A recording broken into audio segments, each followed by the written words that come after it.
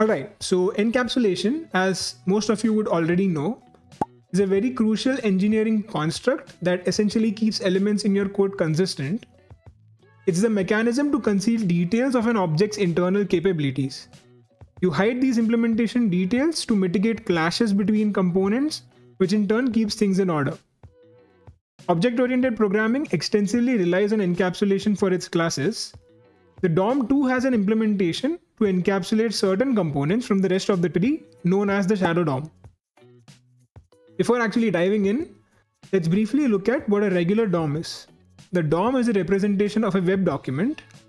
The web document holds the structure and the content for the page. You can think of HTML as the web document here. The DOM represents this document as an object.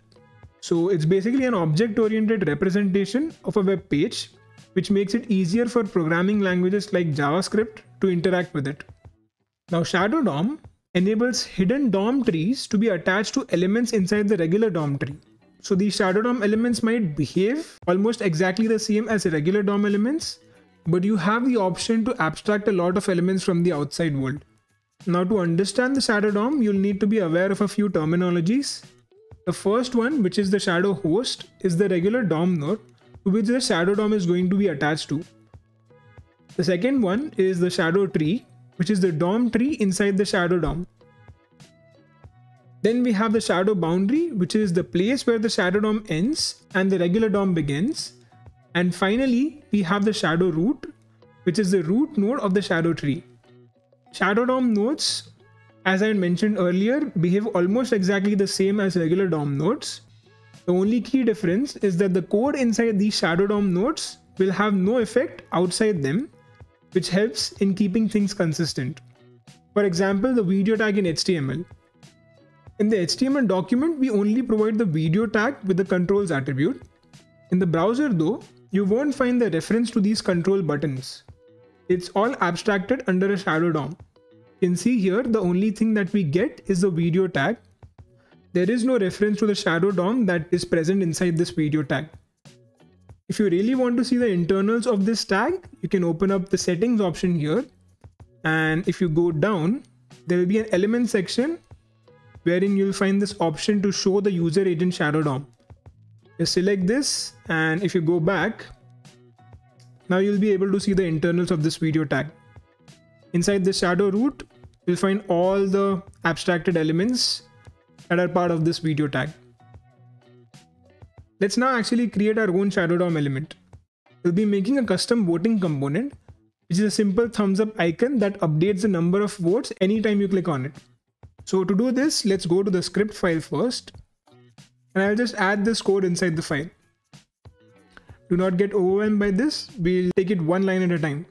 So this custom voting component that we have is a class component, and it extends the HTML element interface. Inside the constructor for this class, we'll first call the super method as we usually do. Now to create a shadow DOM, we'll first need a shadow root.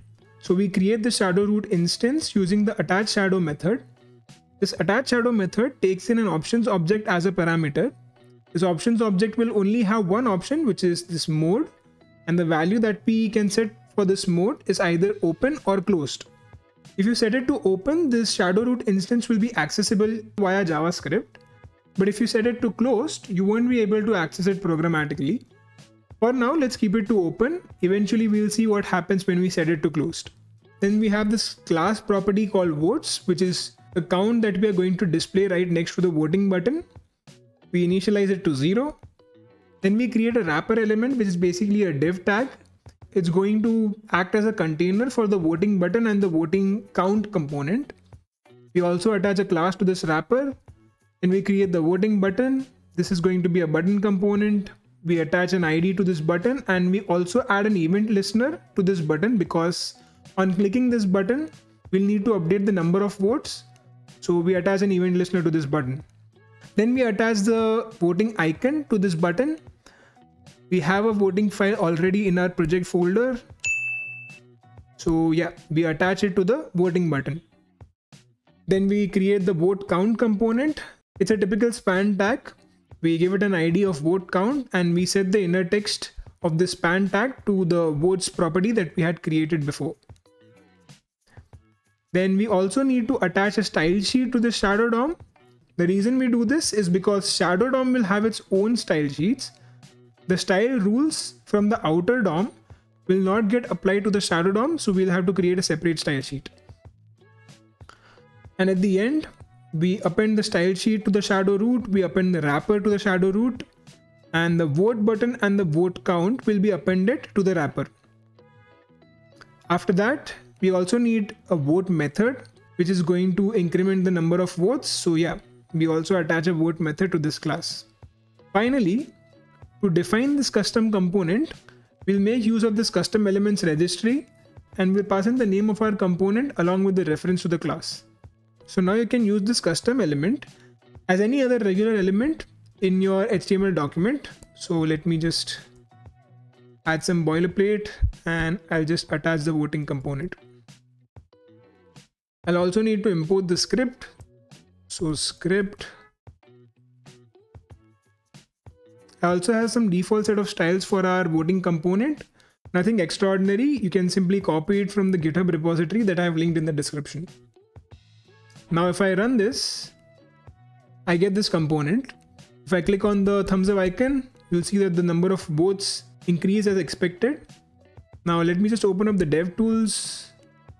And if I select this component, yeah, you'll find the custom component, the voting component that we have created. And you'll also see this shadow root inside our voting component. This is what we had created using the attach shadow method. You'll also see open right next to this shadow root. This is exactly what we had passed inside the options object of the attach shadow method. So now let me just replace this with closed instead of open. Now if I try to click on the thumbs up icon, you'll see that I get multiple errors. So this error basically means you cannot access the shadow root instance via JavaScript when the mode is set to closed. You will get null as the value for the shadow root instance. This is exactly the case with built-in elements that contain shadow DOMs like the video tag that we just saw. Alright, so that's pretty much it for this video. These elements are invisible to selectors like query selector, which makes it slightly better because it cannot be accessed and messed around with programmatically via JavaScript. But at the end of the day, just like any other JavaScript component, you'll always find a way on the internet to bypass this as well. But yeah, if you're planning to work with web components in the future, you'll definitely want to consider Shadow DOM because it's an integral part of web components. Apart from that, if you have any doubts or suggestions, you can put them in the comments. And yeah, I'll see you in the next one.